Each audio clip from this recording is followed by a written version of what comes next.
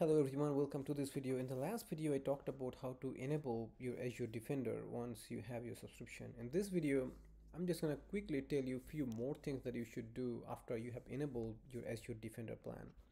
So right now, by default, this is on, but you have to come over here and click on upgrade button to turn this one on, which is the Azure Defender. So I have it on.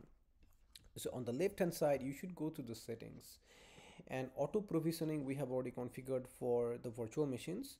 Now they are now providing couple more Microsoft dependency agent, which is in a preview mode. You can turn that on and see how it's working for you.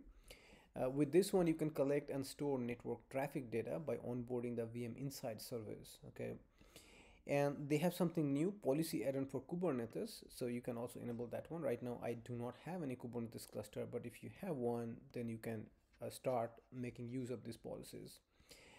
This feature extends the Gatekeeper version 3 to apply at scale enforcement and safeguards to your clusters in a centralized consistent manner. So something is maybe useful for you.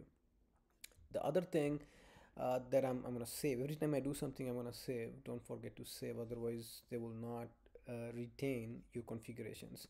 Email notification, you can select if there is something, you configure your email so that Azure knows where to send notifications about high, medium or low alerts. Okay, so you can configure all of that.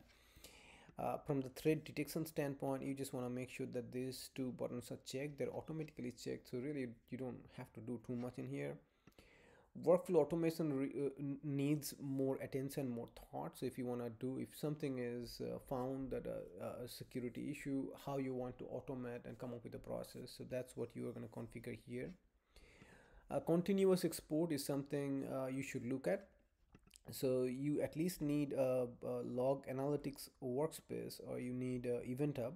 Is it export enabled? This is on, which is good, but export frequency, streaming updates, snapshot preview, so you don't have to worry about it. This is turned on, but what you should make sure that you have enabled is, what are you exporting? Security recommendation, yes. Security score, controls, if you want to, yeah, control threat detection, all controls, that's good. Security alerts, let's enable that one. And regulatory compliance, so I want to send it to my event hub for all of them. Okay, and then it's also, you don't have to do anything for here. Resource group, so where you have to actually configure your event hub namespace, which I don't have any. So you gotta configure an event hub where you are going to collect all the data. Then you can use the data, maybe feed it to a Splunk, feed it to Sentinel, and work on it. Okay, and the last thing that you want to do is, if you have other cloud providers, if you are a multi-cloud environment, maybe you have a AWS presence, you have a GCP presence, if you have anything like that, you can connect those environments so that you can collect data from these other cloud environments and collect everything in Azure Security Center. So that's about it. That's all I wanted to cover in this quick video. So if you have not done this, you may find it useful, and go ahead and use the Security Center to the best you can. Thank you for watching. If you like the video, give me a thumbs up, subscribe for more videos. Have a great day.